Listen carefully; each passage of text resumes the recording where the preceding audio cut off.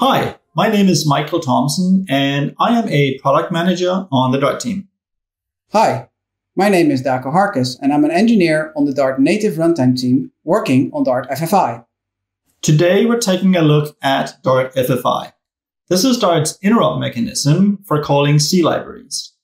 Daco, why is it actually called FFI? FFI stands for Foreign Function Interface, and it's a term used generally to describe interop mechanisms between programming languages. In Dart, FFI enables us to call a function from a C library directly from Dart code. What I love about FFI is the many options it gives us for expanding on what we can do in the Dart language. We can use it to call existing C libraries that are part of an operating system, for example, Win32 on Windows. You may have existing C source code from an existing project you can call. There are also many precompiled libraries with popular functionality, for example, the sqlite database. You might also have a part of your code that is especially performance critical and might benefit from some performance tuning, for example, performing manual memory management. Finally, you can even call code written in other programming languages which support compiling to libraries that follow the C calling convention, for example, C++, Rust, and Go.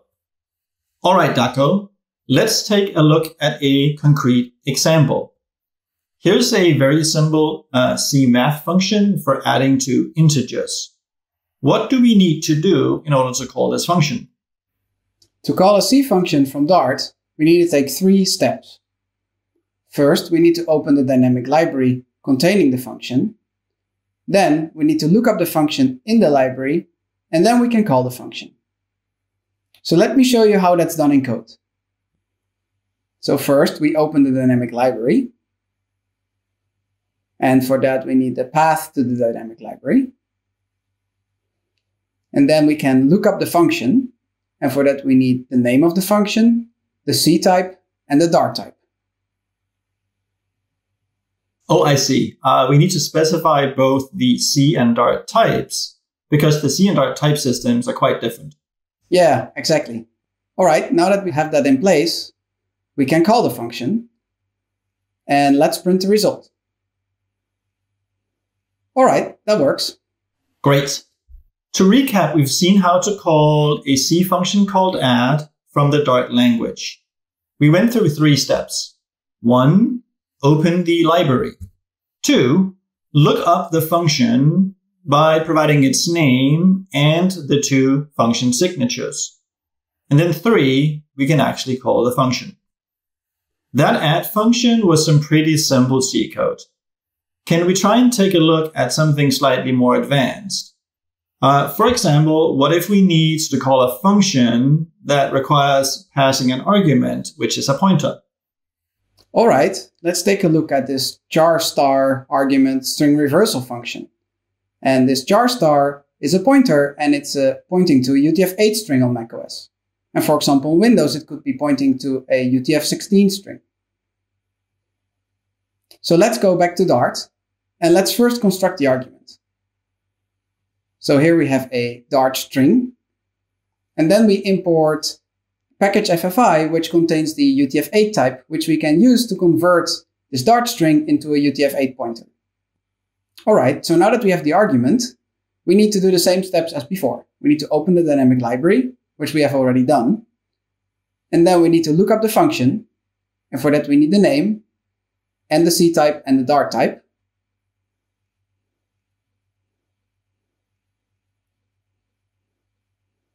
And then we can call the function. All right, let's print the result. Oh, we're printing a pointer. Yes, of course, we're reversing a C string. So now we're printing a pointer into C memory. So let's convert it back to a Dart string. That's better. Great. That seems simple enough. Is there anything else we need to do?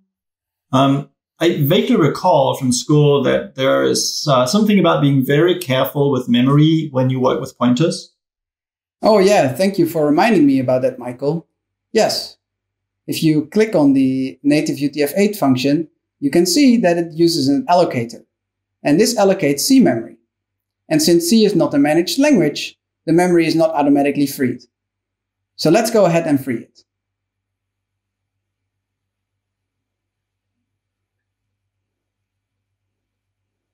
Alright, we have now shown how to call a C function from Dart, work with pointers, and manage C memory.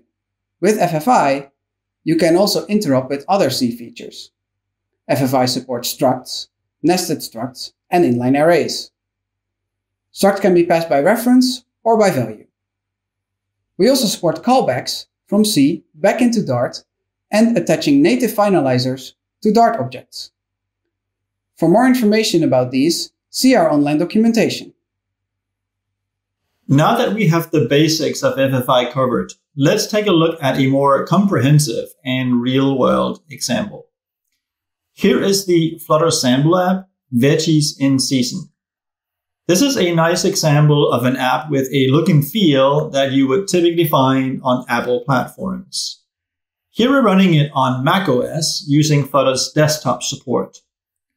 While the app looks nice, it has a really limited selection of vegetables available in its database, and those vegetables are actually all hard-coded into the app. Let's see if we can make that more scalable. Alright, how about using a database?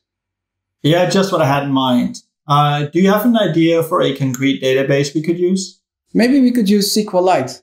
It has a full C API available, so we could use Dart FFI to bind to that. That's a great suggestion.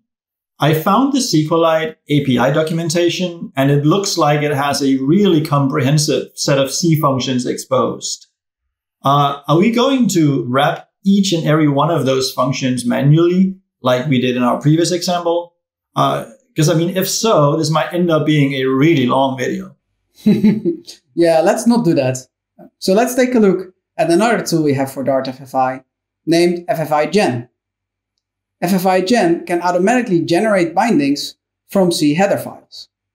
So here's a project I created earlier containing a configuration for FFIGen. The configuration contains the path to the SQLite header file, and it contains the path of the Dart file that we want to generate. So let's go ahead and run FFIGen.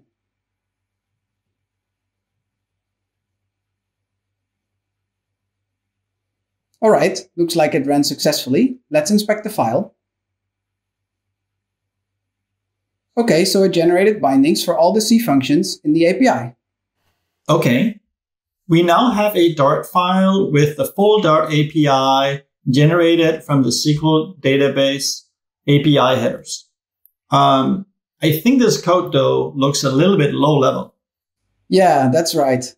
We could use this code directly. However, it's essentially a C API in Dart code.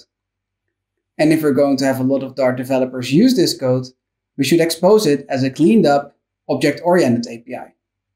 For example, where our generated code has a sqlite3_prepare_v2 top-level function, our object-oriented API could have a database class with a query method.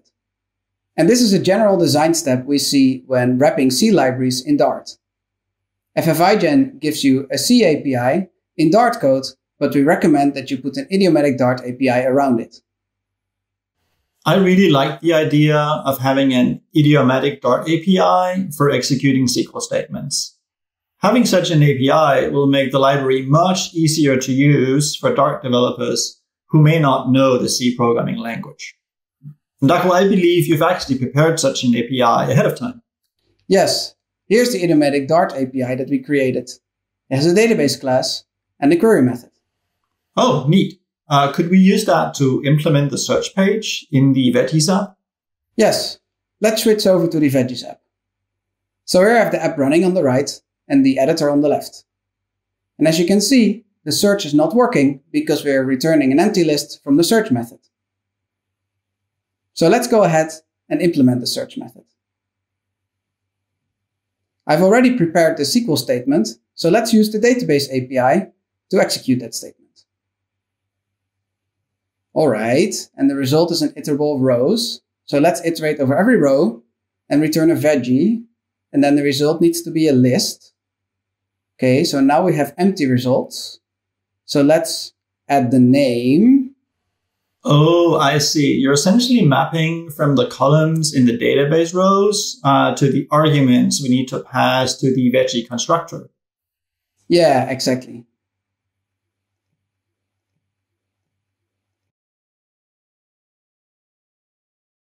All right, here we go. Now it works.